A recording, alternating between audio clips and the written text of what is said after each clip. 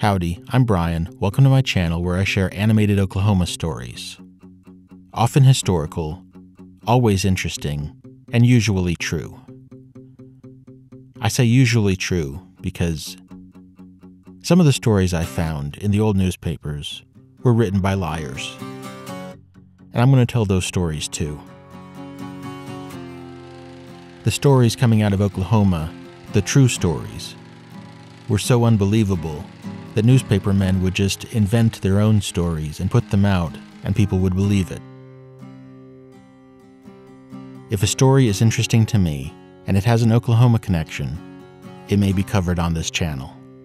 A governor who was accused of running the state via astrology, a cowboy who went to Africa to try to lasso a gorilla, movies that were made in Oklahoma, weird patents. My goal is to collect these interesting, little-known, forgotten, underknown stories, all in one place, and bring them to life in a way no one has ever done before, to make Oklahoma history engaging, interesting, fun, but also cover some of the serious and tragic aspects, and give them their due respect.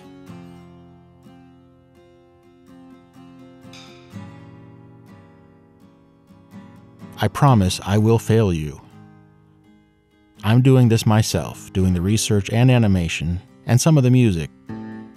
Many of the stories I'm going to tell are not widely known, and they may not have been published outside of historical blogs or journals. And some of the stories have never been published anywhere. This is not going to be a channel about Bigfoot and the supernatural, though they might make an appearance. I may put a little too much emphasis on the quirky and the unusual and sometimes freakish stories. This is not going to be a dry textbook history of Oklahoma.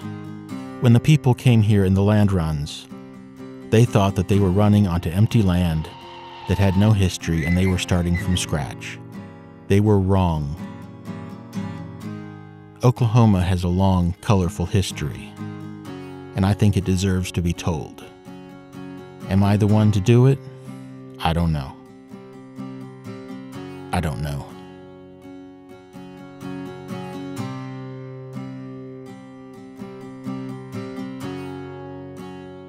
If you're looking for a serious course on Oklahoma history, this is not going to be it.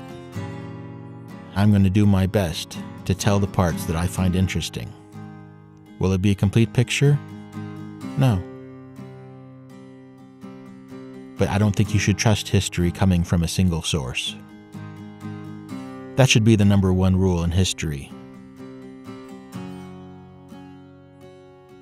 If you pick up an old newspaper from 100 years ago or more, there's a good chance that there's something in there that's not true.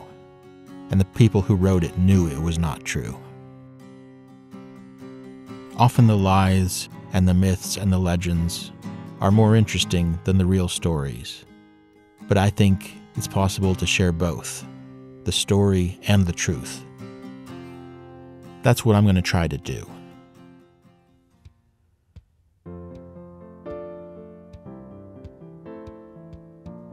If this sounds interesting, this is YouTube. There is a subscription button. I'll close my eyes. If you want to press it, go ahead. Did you press it? Can I open my eyes yet?